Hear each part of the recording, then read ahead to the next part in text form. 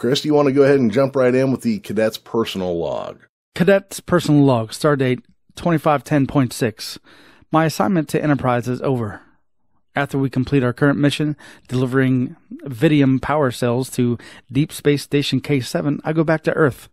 I'm excited to see my grandmother. Our last call was cut short. Life on a starship has a way of taking over. I rotated through almost every department. So many amazing, talented people.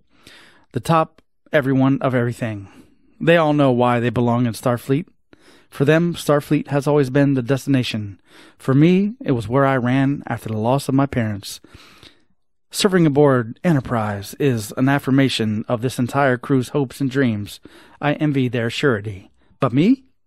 I guess I'm still searching. Yep. So, it sounds like Uhura's going to bail out, and that's where we're headed there. You're right. When they do things with her like this, it's hard to keep out of mind that we then watch her for the next 40 years, you know? Yeah, it's so annoying that they do that.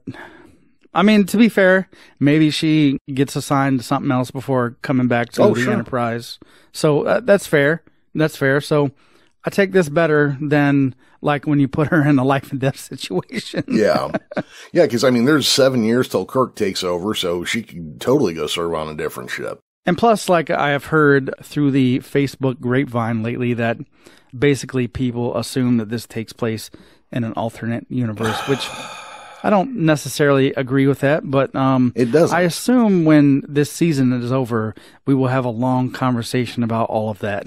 Yeah, it doesn't. But yeah, you know what? I think that's like the next episode we should actually do when we're done, you know? Yeah. Is its place, you know?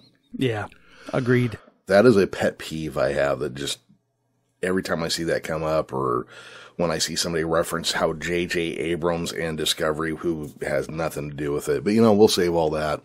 We'll come back to it. Yeah.